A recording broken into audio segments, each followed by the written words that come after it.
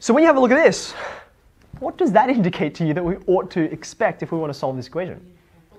You need 4 equations. Okay? Now, thankfully for us, we are not actually trying to solve this equation. We're just trying to find out whether there is a solution or not. There is one last piece of information that we haven't written down, though. Currency.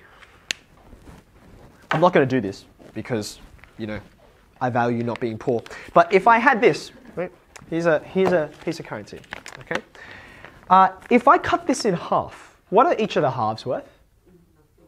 They're worth nothing, are they? Right? Because you can't have half a note. It's like, hey, can you break my $5 note? Sure. Okay. Let me get my 50 cents. That doesn't work. It's not like 250. Okay.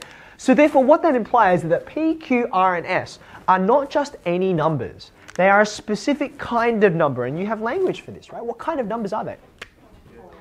They're going to be whole numbers. Integers is close, but they're not just integers, because integers can also be negative, right? At least you'd hope that I don't have negative $5 notes. It's like, oh man, I'm really, really short, right? So what I would say is, here's my third and final piece of information. P, Q, R, and S. I'm going to borrow some notation from a previous lesson. They are integers, do you remember that one? That are positive, right? So it's more than just integers. I'm a bit more specific here. This is it. It's not 4 equations, but it's all I need. You've got equation 1, equation 2. Now let's play, okay? And there's not much you can do with equation 1 and 2 together, right? Anyone want to make any suggestions of how I could put them together, how I could combine them? Simultaneously, I can combine them in a variety of ways. I could multiply them by things, I could add them. What kind of operation do you think would be most suitable to try and simplify what's going on here? I think subtraction is the way to go. Here's why. When you have a look at just regular simultaneous equations, you basically have 2 techniques at your disposal. Does anyone remember what the 2 techniques are? One starts with an S, one starts with an E. You can solve by substitution. What that would mean is you would say do something like this. This is equation 1, this is equation 2. So this came from equation 2. You'd take that and you'd substitute it. Everywhere you saw a y in equation 1, you'd swap it. Okay? What was the other method? Elimination. We use elimination when you've got things like this. You see how that plus and that y minus y, they could cancel out really easily. When you have a look at here, do you see why elimination and subtraction is a sensible thing to do? Why is it? Yeah, you can eliminate this guy out of the equation, right? So let's go ahead and do that. Equation 2, take away equation 1. P will cancel, so that leaves me with this many Q's, this many R's, and this many S's. Raj? I just didn't understand how, because isn't 1,000 S already a million? So that's a good question. This comes back to what are P, Q, R, and S. And I admit I didn't write it. So P, Q, R, and S are how many of each note do you have? So for example, I might have a single $1,000 note. So 1,000 S would be 1,000. Or I might have 17 $1,000 notes, in which case 1,000 S would be 17,000. Does that make sense? So P, Q, R, and S are not the value of each note, they're the quantity of each note. Does that make sense? Yeah, but, so is a million the value? Correct. Yeah, So it's the money value. Does that mean that 1,000 S is already $1 million? Well, what's S equal to? 1,000. No, S is not 1,000. S is any number I want it to be. It's how many of these $1,000 notes do I have? If you had exactly $1,000 notes, then yes, that would be a million. But you might have no $1,000 notes. I don't have any $1,000 notes, so that would be 0 times 1,000. So the point is, S is a variable, right? It's not 1,000. It's how many thousands do I have? Okay. What have I got on the right-hand side? 500,000.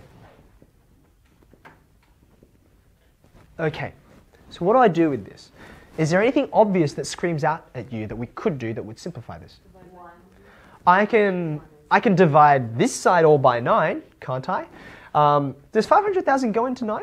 Or does 9 go into 5? It doesn't, does it? Okay. So watch what happens. If you divide by 9, you get Q plus 11R plus 111S. Okay. Now, if I remember correctly, when you divide this, you're going to get, I think, 50 55,555 and 5/9 of a dollar. Someone can tell me if that's right or not. Okay, I'm just trying to remember. And just looking roughly, you can see it's got to be around there. Right? Now, there's not much else you can do with this, right? There's not many places to go. Don't worry, it's not that I just know crazy arithmetic. I've done this problem, okay? I've used this, I've used this. What was the final piece of information that we talked about before? They're all positive, and not just positive, but positive integers, positive whole numbers, okay? Do you see that presents a problem down here, right? If each of these is a positive whole number, and you're multiplying each of them by positive whole numbers, there's no way, there's no combination of those, there's no Q, R, or S that could give you that guy. That guy's the problem, right? I didn't say it was wrong, I just asked you if you were sure, which are very different things, okay? So how would I explain this, right? My conclusion would be, I would say, but Q, R, and S are positive integers, right? Therefore, this thing over here, Q plus 11R plus 111S, that's also a positive integer. Do you agree? When you add these positive integers together and multiply them by more positive integers, you only get positive integers out the other end. Okay? 55,555 and 5/9 is not. It's not a positive integer. Therefore, there are no solutions. Does that make sense? Do you see the way I logically constructed that?